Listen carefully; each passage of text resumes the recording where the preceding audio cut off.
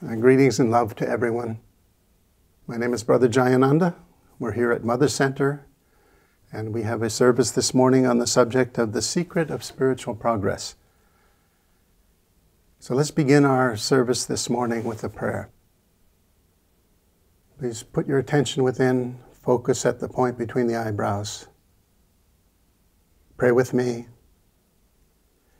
Heavenly Father, Mother, friend, beloved God, Jesus Christ, Bhagavan Krishna, Mahavatar Babaji, Lahiri Mahashai, Swami Sri Yukteswar, and our Guru, Paramahansa Yogananda. Saints of all religions, we bow to you all.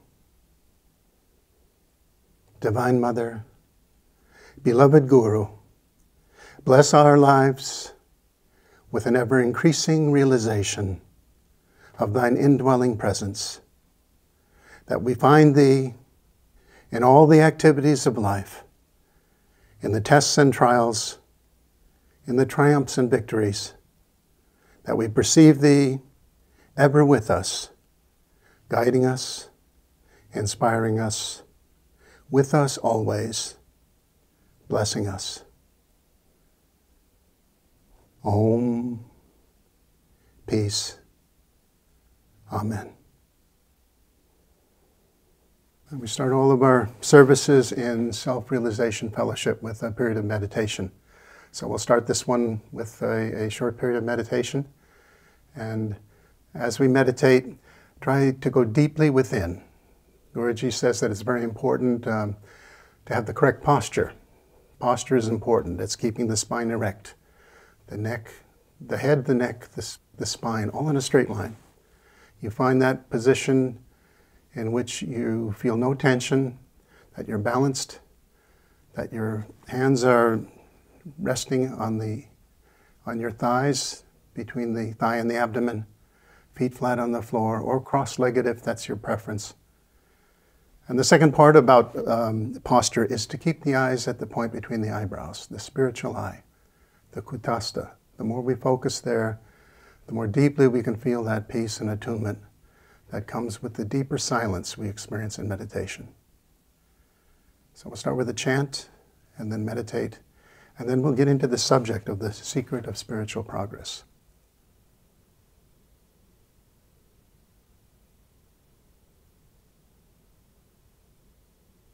A reminder, let's sit upright. You want to focus the eyes at the point between the eyebrows.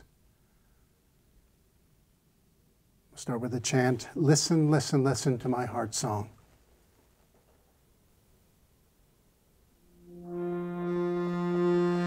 Listen, listen, listen to my heart song. Listen, listen, listen to my heart song. I will never forget thee. I will never forsake thee. I will never forget thee. I will never forsake thee. Listen, listen, listen to my heart song. Listen, listen, listen to my heart song. I will never forget thee. I will never forsake thee. I will never forsake thee. Listen, listen, listen to my heart song. Listen, listen, listen to my heart song. I will never forget thee. I will never forsake thee. I will never forget thee. I will never forsake thee. I will never forget thee. I will never forsake thee.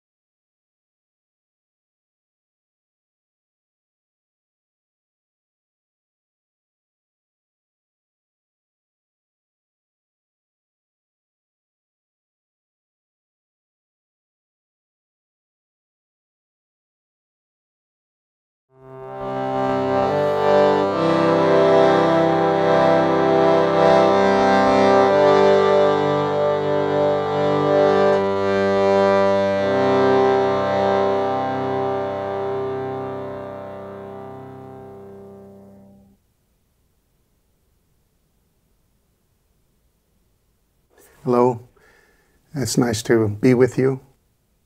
Normally we speak to, in temples we have a crowd of people.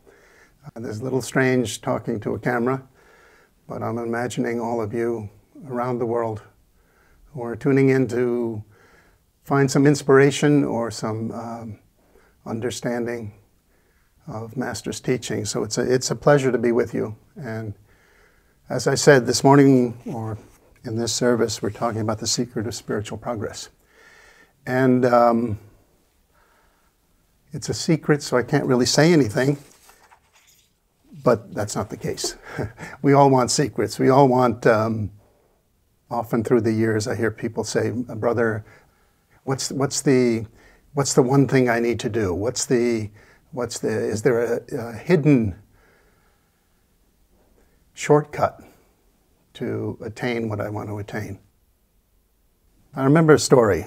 Early on, many years ago in the ashram, Brother Jayananda lived here at Mother Center.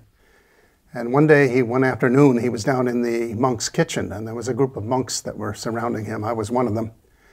And he had just read some article or something on the children of Fatima, Portugal, where they had the vision of Divine Mother, these 3 children. And he was telling us it was very inspiring to read about their lives. And what he said the little boy who was a part of that group, he was like 6 years old or 9 years old when this happened. He said that ever afterwards, when that happened, he would, travel with his friends towards school. But as they got close to school, he would peel off and go into a church where he would sit all day long. And Brother Jayananda said he would go into ecstasy. And then the children coming home from school would pick him up at the church and they'd walk home. And that's how he spent his days. And us hearing this, it was very inspiring. I said to Brother Jayananda half jokingly, I said, "Boy, I wish that would happen to me." And Brother looked at me and he says, "What do you mean?" And I said, "Well, brother, I'm just looking for a shortcut." And he looked at me and he says, "What do you mean? You have a shortcut, Kriya Yoga." And of course he was right. Of course he was right. We have shortcuts. We have secrets that have been shared with us. And I think when we're on the path for a while, we tend to forget what those secrets are. One secret is, what is the purpose of life? Now, if you've been on the path for a while, you take this for granted. We learn this in Master's teachings, we read about it, he talks about it, and we come to take it as just a given, that the purpose of life is to find God. But look around in the world. How many people know that? How many people even ask the question, what is the purpose of life? Very, very few. And those that ask that question, many, or I'd say most, are completely wrong in what they come to as a conclusion. The purpose of life. So that's one secret that we all share, the purpose of life. The second is that it's not only the purpose of life, but there are things that we can do to make that purpose a realization in our life. There are things that we can do to find that bliss of God, to find God in our lives. That's huge. That's huge. And we'll talk about that also. And the third is that the Kriya Yoga meditation that Guruji gave to us is the highest and most effective way to realize that finding God is the purpose of life. To realize that bliss within, that we not only know it intellectually, what the purpose of life is, but we know it intuitively in our souls. So we'll talk about those 3 things this morning. I first wanted to talk about read the Bible and Gita readings for this morning. Sometimes we have people asking, why do we read these scriptures?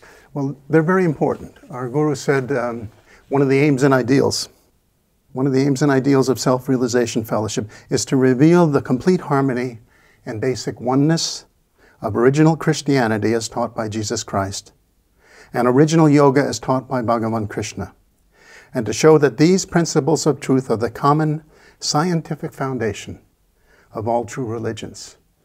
This is one of the pillars, one of the foundations of self-realization fellowship. One of the reasons our guru, Paramahansa Yogananda, came to the West and started this great movement, to show that the East and West, as represented in yoga by Bhagavan Krishna, and Christianity as represented by Jesus Christ, these are the foundation of this higher age we're moving into.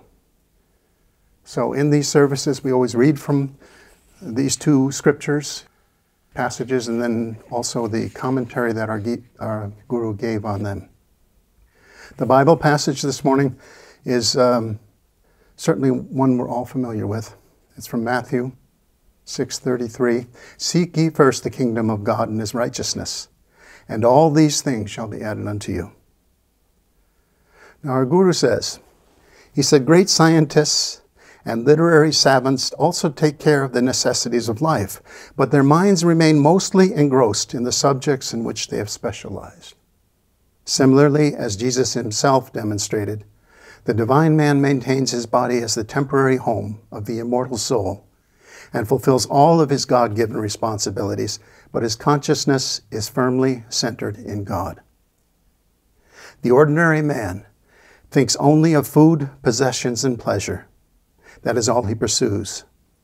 Under the smoke screen of materiality, he has totally hidden God from his perception, cutting himself off from life's invigorating source, depleting his happiness and draining dry the truly satisfying divine joys that inhere in his soul.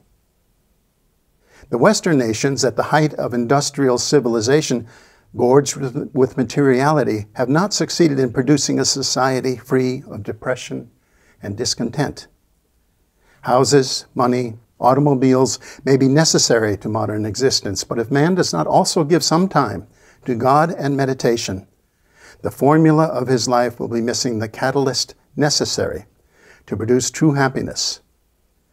Unless one seeks the kingdom of God and establishes within himself its righteousness, peace, joy, and wisdom, the contrasts of pleasure and sorrow in his life will foment inner discontentment, unbalance, and physical and spiritual deficiencies. Master goes on to say, India's civilization, in contrast to the West, became wholly absorbed in religion and God-seeking to the neglect of its material life. And so, in spite of its spirituality, it suffered from poverty, famine, sickness, and centuries of foreign domination. The old doctrine of complete renunciation is extreme. If the masses let go of their duties, then communities, cities, and the whole societies would be dens of disease and poverty. Ideal renunciation does not require the total non-possession of a wandering sadhu or a retreat into a mountain cave. It means giving up small, delusive pleasures for the highest joys of the spirit. By renouncing the world and its temptations and living in remote seclusion, one still might not find God, because incarnations of desires trailing down the ages will still be with the recluse. Few there are who can remain continuously in communion with God. When one is not meditating, it is better to keep the mind busy with wholesome work than to be idle. Now there, our guru, he outlines balance of the outer world and balance of the yogi's life with activity and meditation. A big part of what his teachings are all about is balancing the activity, the inward, just finding the balance outwardly and inwardly. Now here's the reading from the Bhagavad Gita, and this is in the 2nd chapter. The sloka is, O Arjuna, the ideas of heat and cold, pleasure and pain are produced by the contacts of the senses with their objects. Such ideas are limited by a beginning and an end. They are transitory, O descendant of Bharata. Bear them with patience. And this is an interesting contrast to what we read in the Bible, because in the Bible we were talking about how we balance our lives. This is how do we balance our minds? And one aspect of it is the likes and dislikes, the pleasures and pains, the heat and cold. Learning to live in an even-minded state. Our Guru says, Through ignorance, the mind of ordinary man chooses to be sensitive and to imagine itself hurt through the senses.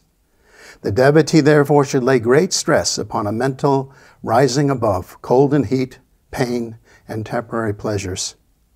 When a cold or a hot sensation invades the body, when a pleasure visits or pain attacks, it tries to overwhelm man's mind with the idea that the sensation has an inherent power of permanence. Aware of this trick, man should try to adopt a transcendental, indifferent attitude in his response to the inroads of all sensations. When a man adopts a non-excitable state toward sorrows, a non-attached state toward temporary happiness, a stoicism toward irritants that rouse fear and anger and pain, his mind attains an unruffled state of poise.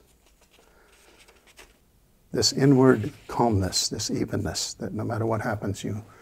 And our Guru, many times, he used to prove to himself that he had this. And we've all read these examples or these stories of him where he was faced with the same things that all of us face in a daily battle in life.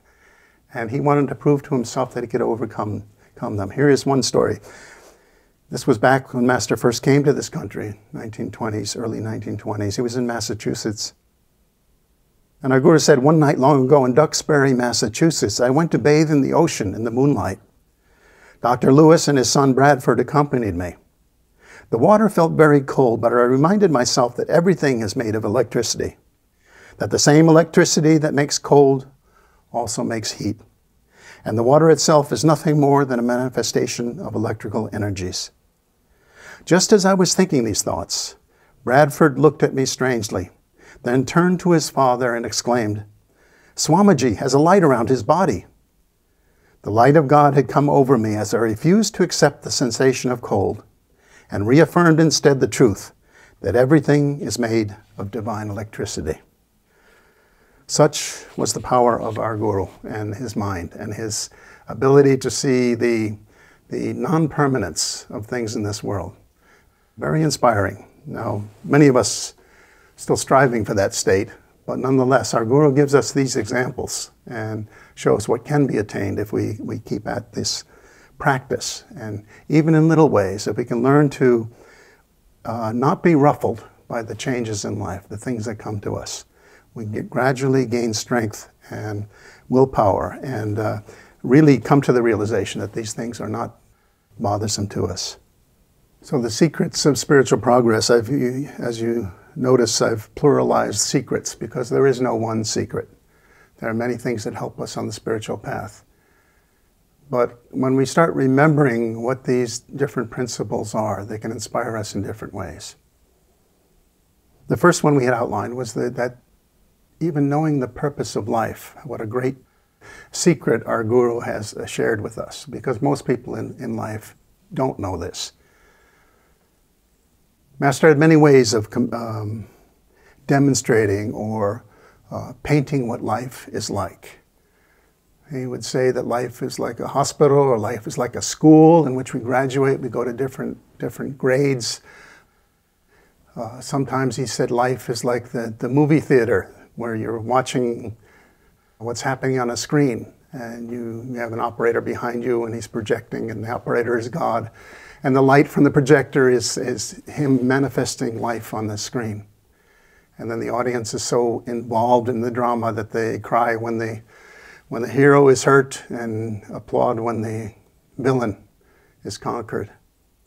But one of the ways that he described life often was that life was like a stage.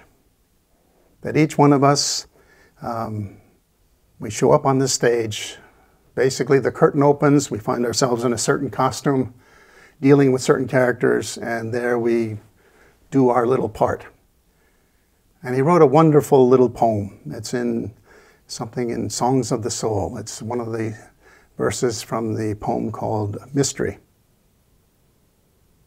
And Master wrote, "This wondrous day, stage set for play, by unseen hand, the players drop from no man's land, then vanish all away. With changing scenes of birth and death, the drama's on, The actors play anon, yet know not why they play this glorious day. People don't understand why we're in this thing called life. And not understanding why we're here, how could we possibly get to the place where we realize what's important in life or put our energies into the things that'll bring us the greatest happiness? Purpose of life. It's a huge thing to know, and certainly a mystery or a secret that our Guru revealed to us.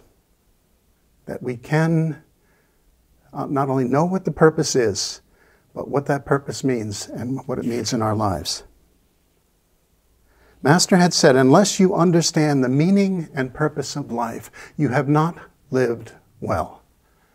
So it's more than just an introductory step. It's something that we have to understand. Unless you understand the meaning and purpose of life, you have not lived well. You look at the great people who have wrestled with this in the past and the different ways they went about trying to find out what the purpose of life was. You know, in school we all learn about Henry David Thoreau, who went to the woods. I went to the woods to live deliberately and to front the essential facts of life. And basically, I'm thinking from the top of my head here, but he basically said he didn't want to get to the end of life and find that he had not lived. He wanted to see what is essential in life. What is the purpose? You know, here we come to that understanding and that realization through our Guru's generosity in sharing it with us. The purpose of life is not what the world says. In fact, here's a quote from him. He said, "The grandest purpose of life, contrary to the implications of novelists, is not to know human love, or to produce children, or to win men's fickle acclaim. Man's sole worthwhile aim is to find the everlasting bliss of God." Grandest purpose of life. Contrary to novelists, and nowadays you'd probably say contrary to screenwriters who produce the movies, it's not to know human love or to produce children or to win men's fickle acclaim, to be praised by people. This is not the purpose of life. Man's sole worthwhile aim is to find the everlasting bliss of God. What a tremendous secret we've been let in on. The purpose of life is to find God. Now, the second point in this, it's not just enough to know what the purpose is. We have to take a step from that understanding and move toward some sort of, toward the realization that this not only becomes just something that we know in our minds, but something we know in our hearts, know in our souls, know through our intuition. We have to make these truths realizable in our lives. And the second great secret that our Guru shares with us, he says there are things we can do, or methods, to bring about spiritual progress. There are ways to do this. You know, if we've been on the path, we can maybe take that for granted. Let me read you something from Autobiography of a Yogi. We've all read it. Near the end of the book, Master talks about Brother Lawrence. And I'll read this section and then tell you what I think he's telling us through it. Our Master had written, Brother Lawrence, the 17th century Christian mystic, tells us his first glimpse of God realization came about by viewing a tree. Nearly all human beings have seen a tree. Few, alas, have thereby seen the tree's creator.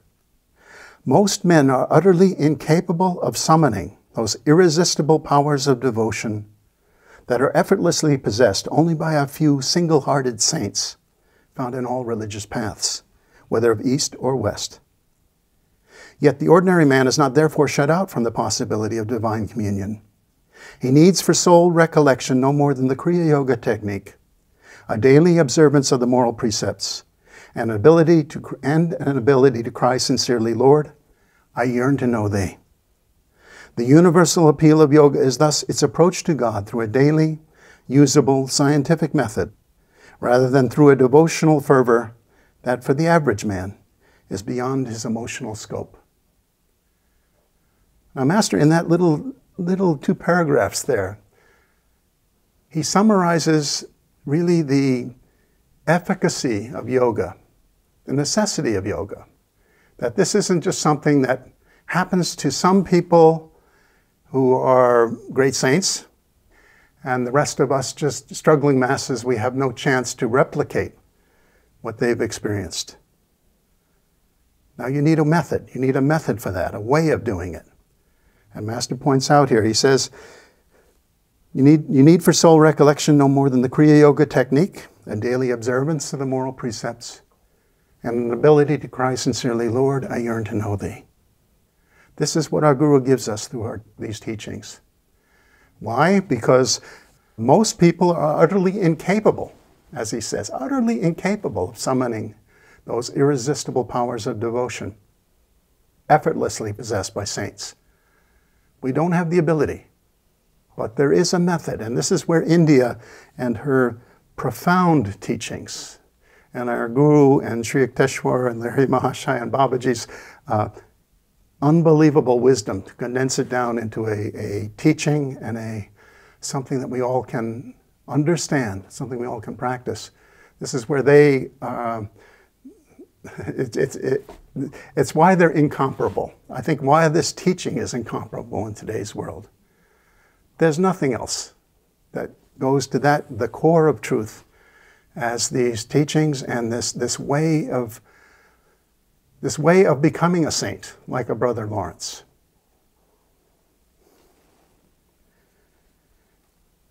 You know, with the science has to be, there's certain principles it has to have. It has to work. It has to work. The art of finding God is Brother Lawrence seeing a tree and being so ecstatically overjoyed that he goes into samadhi and he attains that state. Well, the art is fine, but most people don't have that, as our master says. But a science is a progressive thing that gives you known results. I remember, heard a story of two old men. One of them says to the other, he says, gee, you know, I got this new hearing aid. He says, it's incredible. I can hear things just tremendously clearly. This is better than anything I've had in years and years. He said, it's a brand new thing. And the other fellow looks at him, he says, yeah, what kind is it? And he says, oh, it's about 10:15. Why? It's got to work. It's got to work. So if you claim something as a science, there are steps that you take in which you get known results. What are those steps? It's based on the Eightfold Path of Patanjali. The 8 steps of yoga, where you progressively go through these steps and you attain certain realizations along the way. Our Guru and his line of gurus have given to the world these 8-fold steps for the new age through these teachings.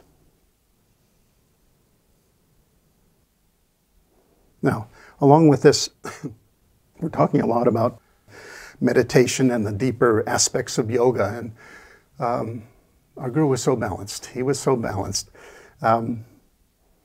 Yes, it is those steps. It is that state. But it's also just the yamas and niyamas, the do's and the don'ts, the right behavior that's so important to spiritual progress. You know, sometimes you can tend to forget those things. There's a saying that there are some people who want to clean up the world, but they refuse to help with the dishes. Yeah, it's like wherever you're placed, you have to learn to manifest this right behavior, what that looks like. Read you something from our Guru. I came across this. It's a story that we've read in one of his lectures, but it's wonderfully revealing. Master and Sri Yukteswar were talking about friendship, evidently, and our Guru said to him that he thought friendship consisted of sincerity. Sincerity was the complete package for friendship. But this is the story as our Guru relates it. Master says, be true, be sincere, and friendship will steadily grow. I remember a discussion with Sri Yukteswar about sincerity. I had said, sincerity is everything. No, he responded, sincerity plus thoughtfulness is everything. He went on, suppose you are sitting in the parlor in your home, and there's a beautiful new carpet on the floor. It is raining outside. A friend you haven't seen in many years flings open the door and rushes into the room to greet you. That is all right, I said. But Master had yet to make his point. You were sincerely happy to see each other, he said, but wouldn't you have liked it better if he had been thoughtful enough to take off his muddy boots before he came in and ruined the carpet? I had to agree that he was right. Then Master summarized this. He says, no matter how well you think of someone or how close you are to that person, it is important to sweeten that relationship with good manners and thoughtfulness.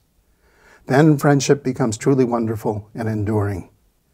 Familiarity that leads you to be inconsiderate is very harmful to friendship. This is the other part of the spiritual path, living as a yogi, just this learning to behave. How do my actions influence the people around me? What can I do to improve, to be a thoughtful, kind, generous person? And these kinds of questions are very good to be asking now, when many of us are in a place where we're confined, we're with people that we're longer than we normally are. Is there anything I can do to be more thoughtful? This thoughtfulness then spills out into our spiritual life. It's necessary. It's the yamaniya. It's the foundation of living the life of a yogi, learning to behave. It covers so much.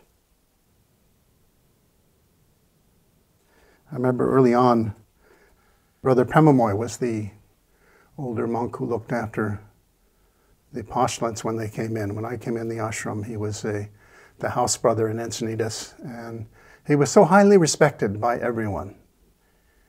And he would tell us little stories that would spark us to think, well, how can I be thoughtful? He used to say that when early on in his years, when he came into the ashram, he was living in a place where they had a front door that whenever anyone went out and closed, it would kind of shake the building. He said there was one monk that whenever he went in or went out, he would make it a point to put his key in the door and just gently close it. And so there's almost no noise. And Brother said he was so thoughtful. He was so appreciative of that. And by telling us that, he was saying, this is how you endear yourself, certainly to those around you, but also to right behavior and how to behave in different situations. That just thinking of others and just going one step further, what can I do to help? This is really something that all of us can work on as we work on our meditation, certainly. Vyamata said, never seek excuses for your weaknesses. That basic principle is bound up in the first two steps of Patanjali's Eightfold Path of Yoga, Yama and Niyama. You can sum them up in just one phrase. Be true to yourself. That means be true to every moment, not the ego, not the pseudo-soul, but the Atman, your true self or soul. This means to strive earnestly to be honest, sincere, kind, and loving, and to avoid hatred, dishonesty, and anything else that disturbs the soul, that creates nervousness and unrest within, and does not give peace.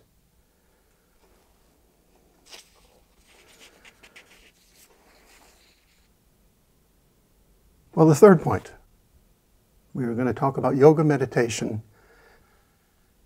Kriya Yoga is the most powerful and effective way to bring about spiritual progress. These are the three secrets about spiritual progress that we're talking about today. The third one being that it's the most effective way what our Guru has given. When I say Kriya Yoga, certainly I mean the technique. Certainly the technique. It's the most powerful technique given.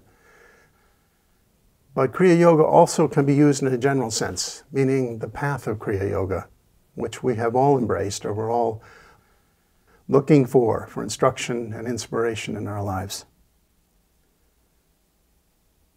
Why is it that way? Why is it important? Our Guru has this wonderful definition. I often give it as a definition in the God Talks with Arjuna. He said, yoga meditation is the process of cultivating and stabilizing an awareness of our real nature through definite spiritual and psychophysical methods and laws by which the narrow ego, the flawed hereditary human consciousness, is displaced by the consciousness of the soul. That's a beautiful definition because it covers the gamut of what meditation does for us, what this path does for us. What happens when we are on a spiritual path and we're making an effort to practice the different aspects that our Guru gives to us. We gradually displace this false sense of who we are with the nature of the soul. What a tremendous secret we've been given. Who in the world knows what we know, or has been given what we've been given? It's a complete science. It covers every aspect of life. It's meditation, it's activity, it's the mental ability to remain even-minded no matter what we do.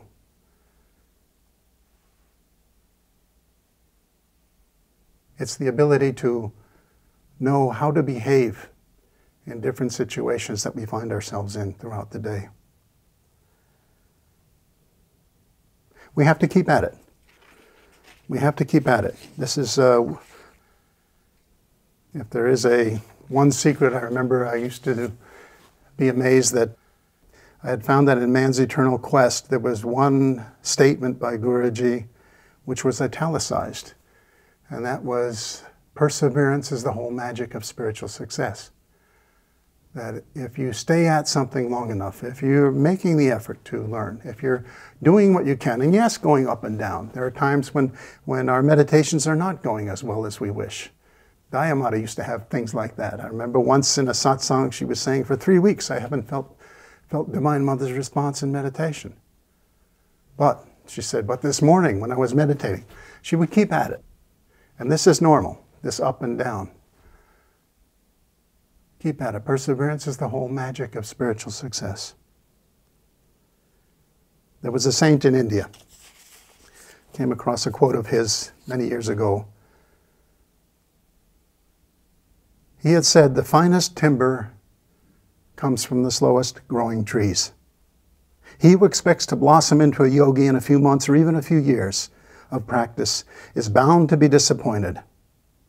He, however, who has the sincerity and courage to face whatever is in him and the persistence to go on with the struggle in the face of obstacles within and without, and the humility to recognize that all he has done is to take the first few steps on a tremendous journey, is certain to achieve something which he would not give away in exchange even for the whole world.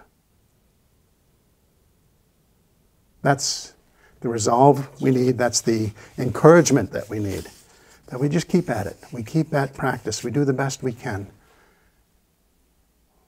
We read from our Guru's teachings. We study our Guru's teachings to imbibe our consciousness with his thoughts and his way of looking at things and his clarity that he gives to us.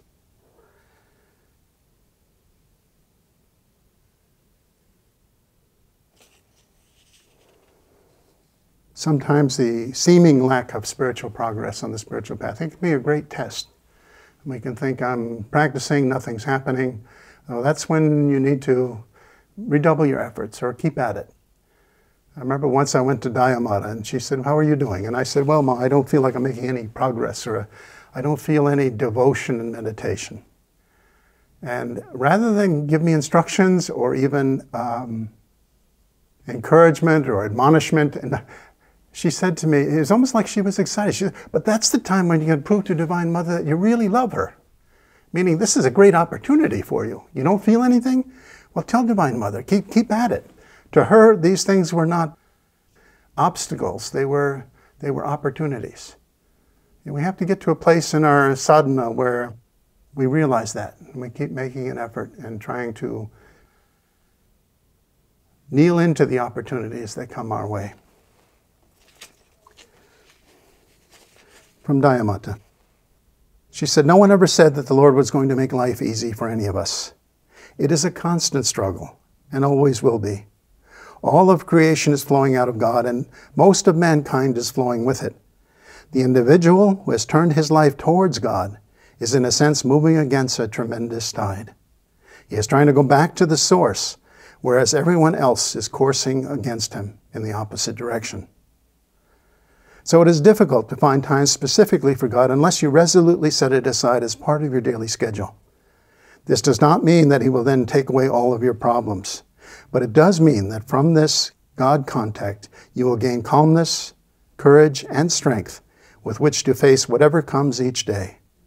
Sometimes your burdens will be lighter, sometimes not so light, but those are the challenges that have to be met in life. The happiest people are those who have a philosophy to live by. People go to pieces over problems when their minds are scattered. A devotee came to me recently and said, "I'm just torn asunder today." The reason for that kind of reaction or emotional response is the lack of a steadying philosophy to hold on to. Master used to tell us to make God the pole star of our lives, so that throughout all experiences the mind is revolving around Him. If you take something daily from Master's writings, and then in the midst of activities and work, keep coming back to that thought, pulling your mind away for even just an instant, it will enable you to maintain an inner balance and strength, and it will help you to become more anchored in God.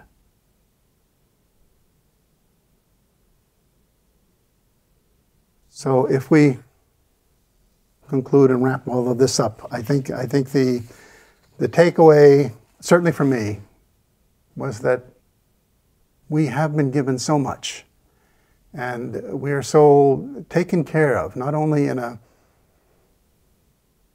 with what the Guru has given us, but in the life that we've chosen as a yogi in today's modern world. We all have challenges. We all are trying to overcome them. We hope that in these times that are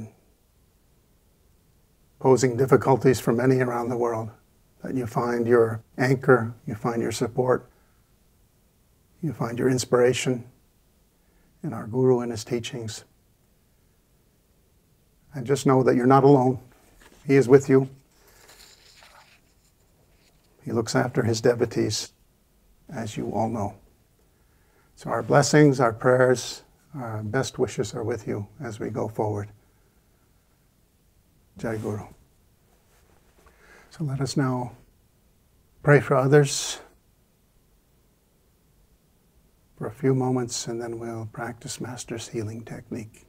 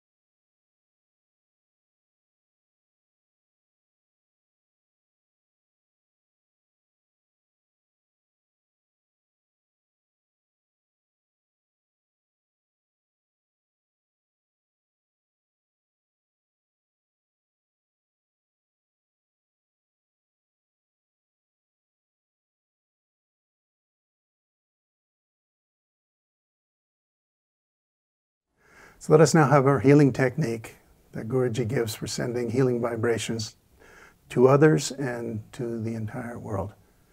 Let us pray together. Divine Mother, Thou art omnipresent. Thou art in all Thy children. Manifest Thy healing presence in their bodies. Rub the hands together. Feel your building energy. Raise the arms and chant Om for healing of the body. Om.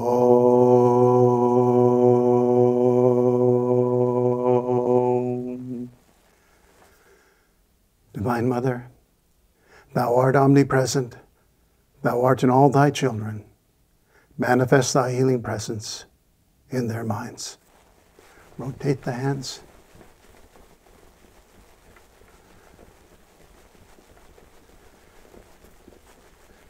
Chant Om for healing of the mind. Om.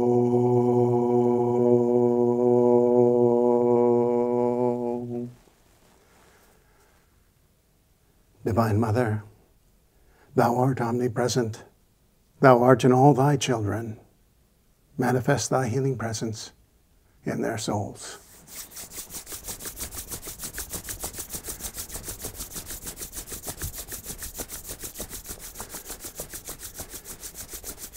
For healing of the soul. Om.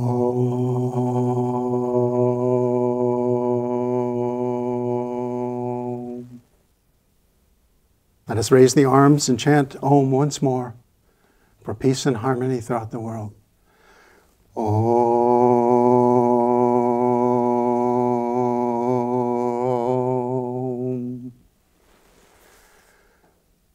Let us pray together. Heavenly Father, Mother, friend, beloved God, Jesus Christ, Bhagavan Krishna, Mahavatar Babaji, Lahiri Mahashai, Swami Sri Yukteswar, and our Guru, Paramahansa Yogananda. Saints of all religions, we bow to you all. Divine Mother, teach us to find thy presence on the altar of our constant peace and in the joy that springs from deep meditation. And may thy love shine forever on the sanctuary of our devotion. And may we be able to awaken thy love in all hearts. Om. Peace. Amen. May God and Master bless us all.